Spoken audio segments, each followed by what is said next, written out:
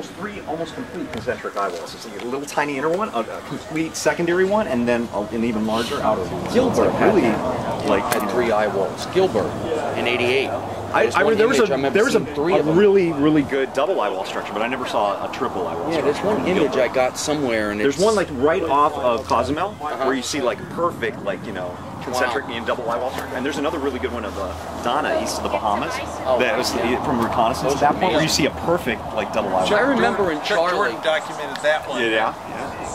I remember in Charley, like you got the, it was like kind of like Hurricane Irene was the outer eye wall. Yeah. You know, like minimal hurricane, and then it let up a lot. Yeah. Like to a drizzle, and the winds almost didn't stop, but it went down like 20, 30 miles an hour, and then you can actually hear the rumbling coming at you. Oh yeah. It sounded like a train coming at you. I mean, you actually were looking for a train. That's right. And then you exactly. And then you were in it. You know? Exactly. That was the inner eye wall. Did you see the Air Force photo of that? No, I don't. There's an Air Force photo, and it you know, they were like, here's the inner eye wall, and here's the outer one. They were between the two. Really? And it's like you see the edge of the inner eye wall. I guess this was the inside. It's like this, and then you see like this. I want to see that. Yeah, it's on my. Really cool. I think I clipped it. I'll put it on my website. Okay, yeah. I'm gonna go over and look at that. Yeah.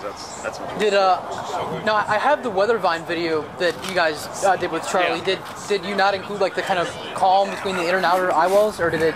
It wasn't like on the Weathervine video, like that wasn't apparent, because I heard you guys mention it, but like looking at the video, it was hard to see. No, you like couldn't really tell. You know, it was still wind, but it didn't go calm. Yeah. Exactly.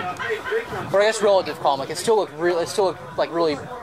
Yeah. It looked like it kept getting more and more intense. Like I didn't see the let up. It just kept going. That thing just kept getting worse and worse and worse. The scale is like, it's so tiny and it's moving really rapidly. It's like even in that moat area in between, you're probably like, the wind is still there. The rain might slack off a little bit, but it's probably just still getting stronger as you get into it.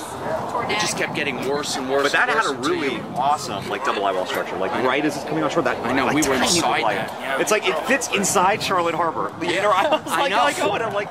GR, I don't know if you use any of the Gibson Ridge stuff. Gibson Ridge, yeah. If you look at the GR level 2 stuff, as it's coming across, it analyzes it as a tornado through its entire life cycle. Not like a tornado in the eye wall. It analyzes the eye wall as a giant tornado. There's an eye, TBS right in the middle of the eye. Oh, through the entire wall structure. Oh, that's because it's like the shear is so great over such a short distance. That pinhole eye. It is. Wow. It's like crazy.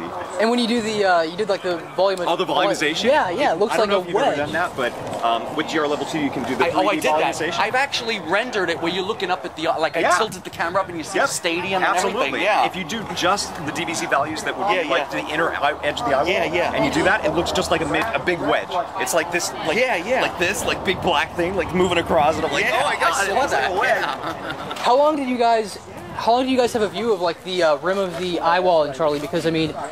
The actual, like where you look up and you see the little blue sky over there? Yeah, and you see the like 2 minutes. Oh, wow, look at that. Oh, and then you just saw a wall of blue coming everything comes back the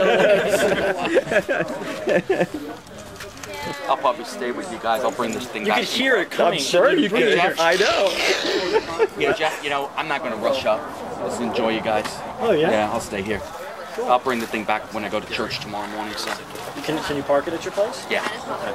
I kept it overnight there yesterday, so that's why. Because I'm going to go up there anyway. I don't want. What's the sense of going up there and rushing up there tonight? Come up to the lake tomorrow. And staying at my place again. We'll just play with the alligators.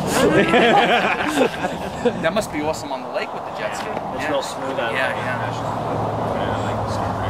Got to make it to the lake's high. Certainly be all this rainfall. That's good. Yeah, it's over 14 feet, which is normal. Not normal. Yeah, up until the Category 4 goes over West Palm Beach this year. I'll be there. Yeah, so will I.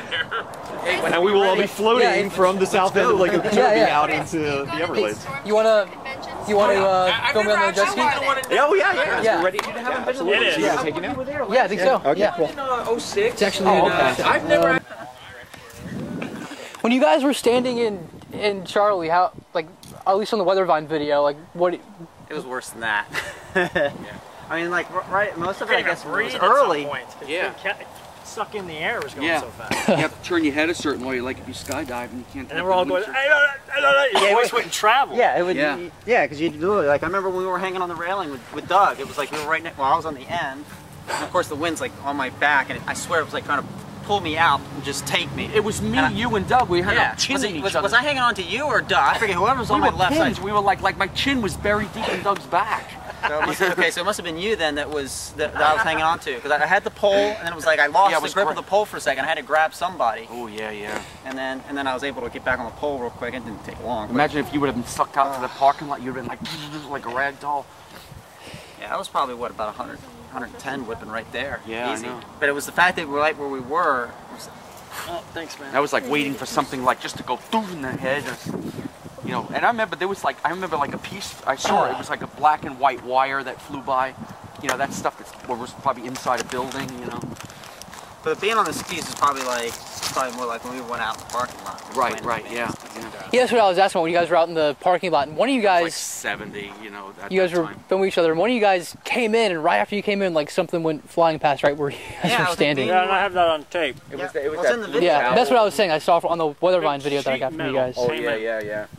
Yeah, and we all say, "Oh, look at that! We came in." I think it was you that actually said, "Oh, look at that! We came in." I go, watch out! And you hear, whoa, damn, whoa.